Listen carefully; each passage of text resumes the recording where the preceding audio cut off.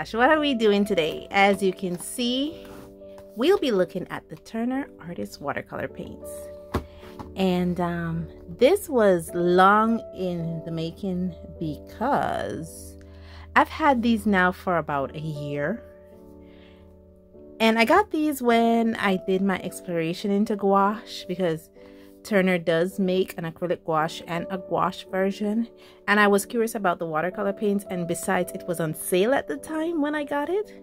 And this is the 18 5 ml set that I have, and I panned them in this. I panned them. I also had an extra tube of Turner paint. This was a transparent yellow paint. There you go. So I put these in here. I went through the trouble of making the swatch card and even put lines down. Is there a white here? Yes, there's a white. So I'll have to put my just saw the paper too, my black watercolor paper down. So what we're going to do, I think it's going to be similar to what we did for the Etcher watercolor paints, where I'm going to swatch them with you first, and then I'm going to take it away, do some work with them, test them out, see what I can use them for, and then bring them back to you in part 2 of this video. Okay, so I'm going to put down a strip of black watercolor paper. I doubt that this is gonna dry in time.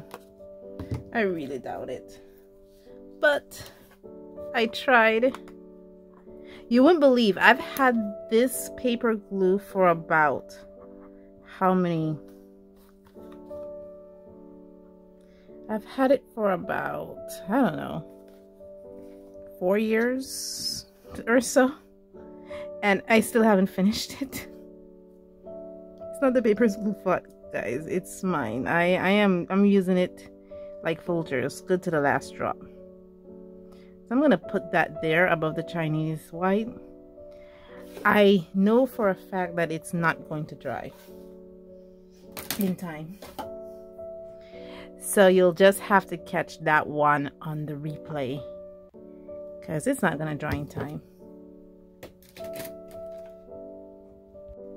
So as I try to, where's my brush? Oh, it looks like it's this little thing here. Yeah, it is this one sticking out. Sorry. I trust you guys, I have been prepared for this for at least 10 months, even though it doesn't look that way. Anywho, the Turner watercolor paints are combined fine pure pigments with gum arabic. Its high light fast rating and superior transparency, well balanced vibrancy, and there's over 148 colors in this color range. Pigments are grounded fine without fillers, blend with high gum arabic and wetting agents to produce vibrant, bright, smooth, and free-flowing consistency. Okay, so like we said, there is 148 colors in the color range, with 68 of them being pure pigments. Now, I did contact the Turner company and asked them about this light fast claim they have. Any claim you make is a claim I can hold against you, as one of my favorite art YouTubers like to say. And oh, that rewet's kind of fast. And what they said is that they don't really do light fast testing per se. What they usually do is that they use universally known light fast. So like for instance, this here, spaghetti-o. This here is a PBK 9, and if PBK 9 pigment black 9 is known to have a high light fast quality, then this paint is light fast. That's what they're telling me. Well, that's what they told me in 2023 when I contacted the company. You have to excuse me, guys. Not sure why I didn't get to these things in time. Uh-oh. What's going on with you? Yeah, I see what's going on with you now. Are you seeing what I'm doing? Now keep in mind, I've set this thing out for about 10 months. So the inks had a lot of time to dry. The only thing that didn't have time to dry was the thing I just glued down. And I will not be swatching the white today. So I love how they re-wet though. I was amazed because like I set these out months ago and they're re-wetting fine. Really, they are. The brush I'm using is the Princeton Snap brush, a Hillburn number 8. Love this brush. Love the barrel of this brush. It really has a good barrel. Perfect for someone like me. I'm lifting it a bit because the glue seems to be leaking on the other side. But that's a me thing. That's not a glue thing. I just probably put too much glue down. Ooh, look how that just exploded. And I have it kind of like on a tilt. Okay, we're doing my famous yellow ochre. I love yellow ochre. It should be a constant color. And in Turner case, it looks like it is. It's really opaque. It really changed the consistency of that water. And it is made from the PY43. But interestingly, yellow ochre can also be made from PY42. So it can be made from 2 different pigments. And now we're going to sap green.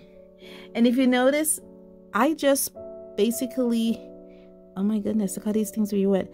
I just basically just put the paint in the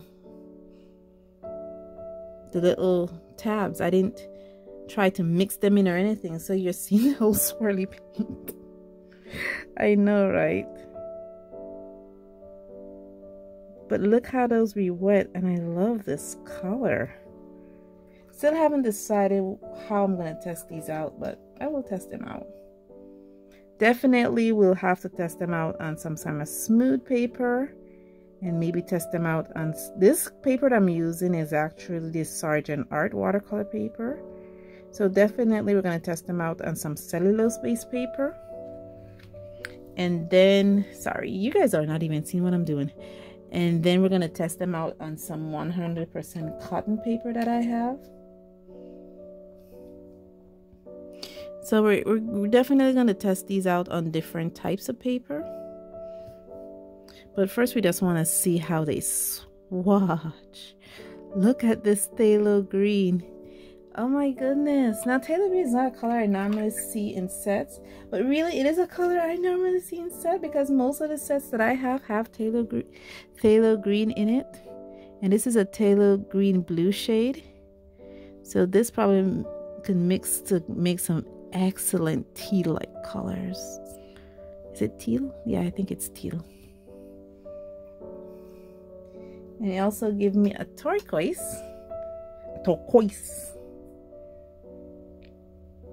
And like I said, all I did was put them in these tabs and left them here. And they're just re-wetting perfectly. Oh my goodness. I thought these were like gonna be hard like rock.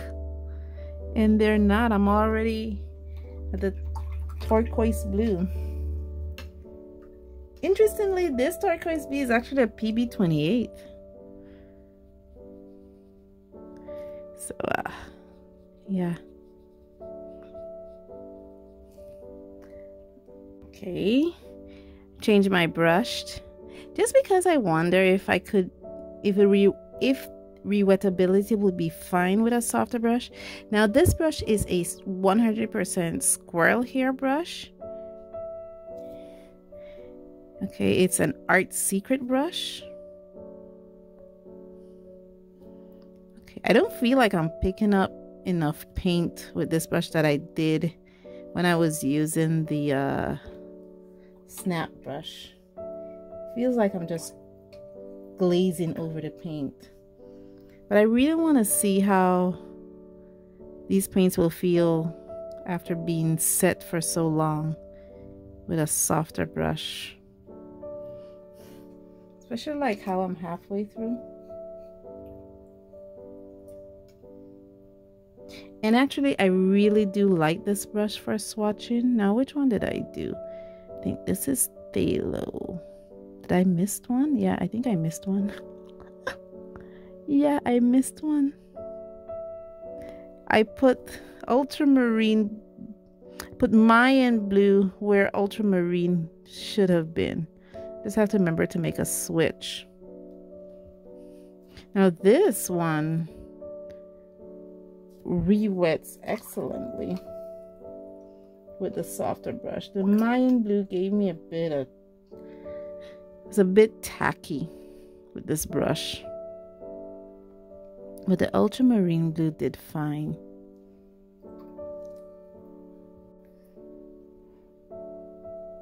Okay, this is the Mayan red. I have to remember to put a little switcheroo for that one with the Mayan blue and the ultramarine.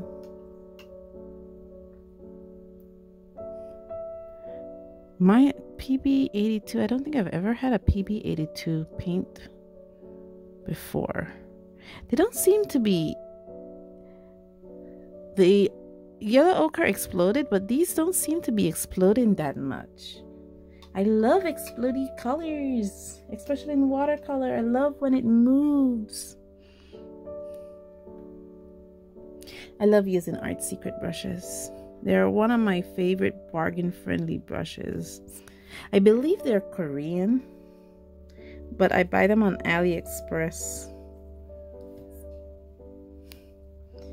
Remember, for someone like me, it's a great budget-friendly brush. Maybe who can't afford a collection of silver black velvet. Ooh. Oh, those are pricey brushes. Oh, I love this one. Good pigment flow, good paint flow. I love that flow.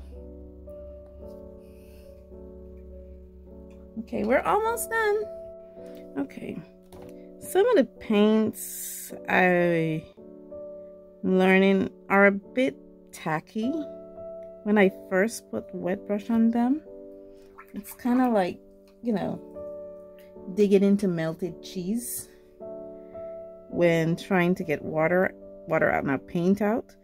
But if you put sufficient water on it, you don't seem to have a problem. I just wanted to use the natural hair brush because, you know, water controlled. Sometimes the synthetic brush doesn't hold as much water as a natural hair brush does, and it seems to me that these paints benefit from a natural hair brush, because when I put the synthetic brush on, it was a bit tacky. And yes, it's also tacky with the natural hair brush, but it seems that I had to go back and reintroduce water onto my brush. Whereas with this, I just have to continue work it with the natural hair brush, and the initial tackiness just fades away. So that's a good thing. So I guess with this, it's an issue of water control. I'll have to remember that. Good thing I'm filming it too, because then I'll remember. Oh, this is really transparent. And this is not even their transparent yellow. This is a Mayan yellow. And it has an SY33 pigment code. Not sure what SY is. But that's the pigment code for that. Like I said, before I bought this set, I had one Turner color, which was the transparent yellow. So now I'm gonna put my brush in there, and you see what I'm talking about? Like, okay, I just splattered, but that's okay. You see what I'm talking about? Like, So this will benefit from natural hairbrush. I have to keep that in mind. So when I'm doing my test with it, I'll have to use my natural hairbrushes with these. And that's it. I'm sure the testing part is not going to be as long as this. You guys got my thoughts. One of the droplets went into the blue, but I'm hoping it's the dry part of the blue. But yeah. So I'm gonna put these to dry. This is the color that I'm working with. Let me give you guys a nice view. This is the color range I'm working with. I'm gonna do the white when this have an opportunity to dry, and then I'm gonna take this away. I'm gonna do some work with it, and then I'm gonna bring it back to you. So see you guys in part 2. Okay, welcome to part 2, guys. And this is a combination of what we have learned, what I'm doing. First, you see me going in there with a mixture of ultramarine blue and turquoise for the sky. I'm using a Art Secret brush 999. I got that previously in a set. I probably would have showed you guys it. And these brushes are called mixed fiber brush. It's supposed to be a blend of synthetic and real hair, but really, guys, they feel like they're just synthetic, mimic to be real hair. And but it's a really good brush for these. I think in the end I'll probably discuss more about the brush with you, because with these brushes I don't battle the tackiness that I battled with the other brushes. I mean, you can still feel it with these brushes, but because these brushes are a bit stiffer and still have that softness of real hair, you don't feel the tackiness as much, and you're able to go in there with a lot of water, and you're able to bring out paint.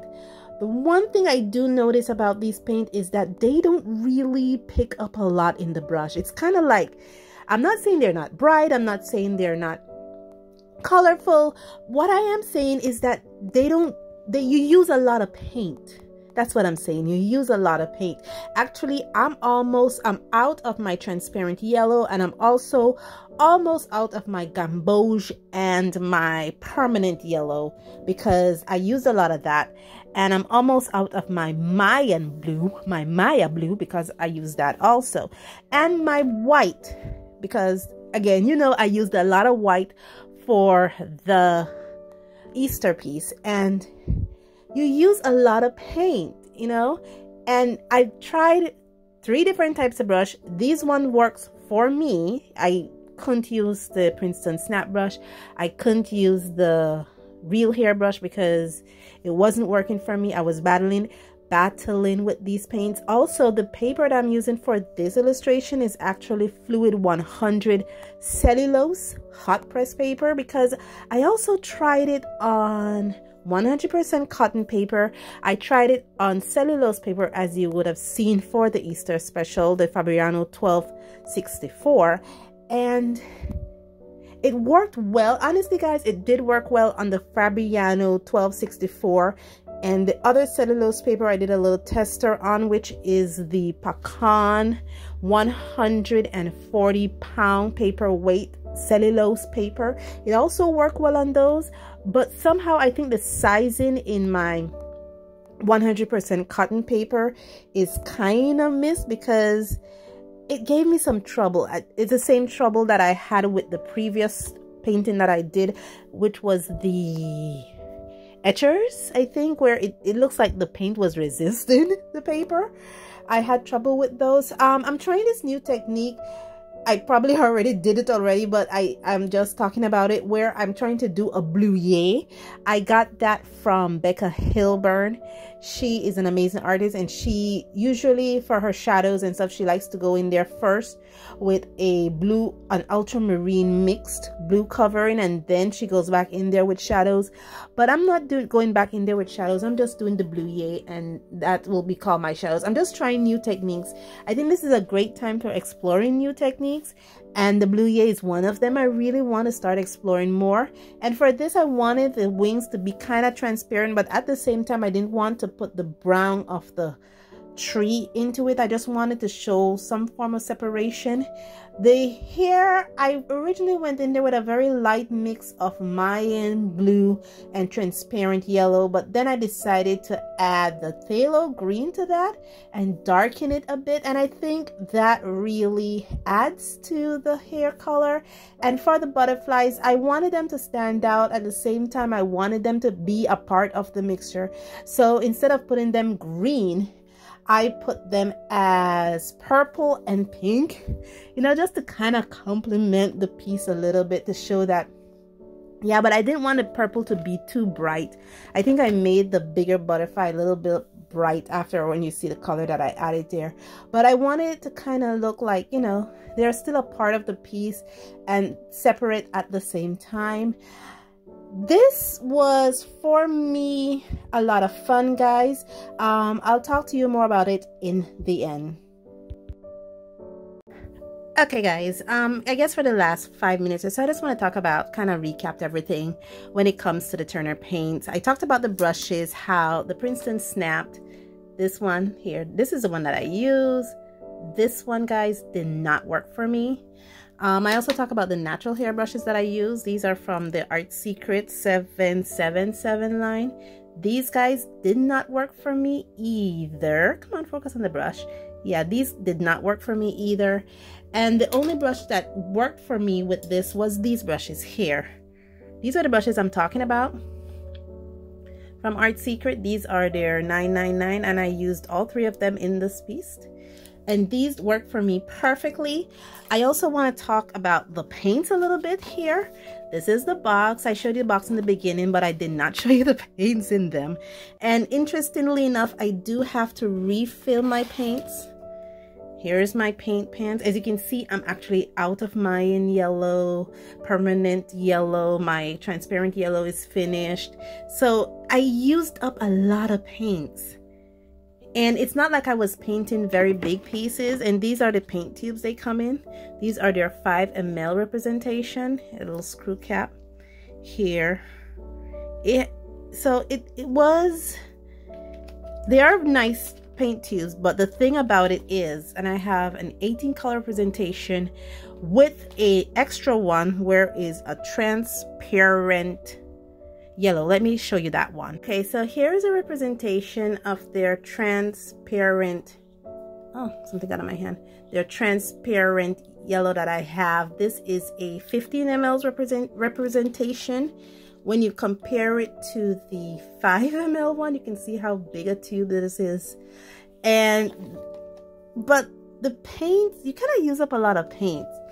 So yeah, I think, you know, if you want Turner to be your more permanent brand, you may have to go with a bigger tube. Now I also did it with some papers. I did it on a couple cellulose paper, including this one, which is from Sargent Art. I also did it on this paper here. This is the book that I made. Let me bring you guys out a bit. The book that I made for the for my testing, and this is where I kind of test and swatch my rendition of what I would call a primary set. As I tested the Mayans, and those were very transparent, very transparent colors. I put my notes here also. I also tested the permanent colors with the phthalo blue, and I kind of like this combination. And then I tested the gamboge, a more warmer set with the gamboge, the pyrrole red, and the ultramarine blue, and I tried to black it out a bit for the cat to see what kind of black these colors produced. And for this one here, now I'm thinking the sizing in this is kind of weighing, because I get that resist effect, but I think it's more of a sizing issue versus a paint issue. As you can see, the colors are very bright, they're very beautiful, they're gorgeous. It wasn't the paints, it was easy to use with them, but for me, I was using the natural hair brushes, and I think that was where I ran into complications. And then finally, we're at the piece that I just did on the hot press paper. And I too need to work on hot press more because as you can see, I have a lot of streaky lines. But because I worked on in the sketchbook with water-based markers, I'm kind of becoming more okay, more tolerable of streaks and brush marks than I was before. But all in all, this was an interesting experience. You have seen all the things I've thrown at these paints. What do you think of them? You've seen how I work with them in my style. Maybe the way I choose to work, that's the reason why these Turner paints didn't match with me and synthetic brushes, well, the Turner snap brushes and the natural hair brushes. Maybe that's the reason it didn't match with me, but maybe it's a little different for me, for you guys. Let me know in the comments below if you have ever worked with these paints before. What was your experience like? If there's any tips you can give me on how I could best tackle that tackiness of these paints. Thank you guys so much for joining me on this journey, and as always, stay safe, stay blessed, and I'll see you in the next one. Bye.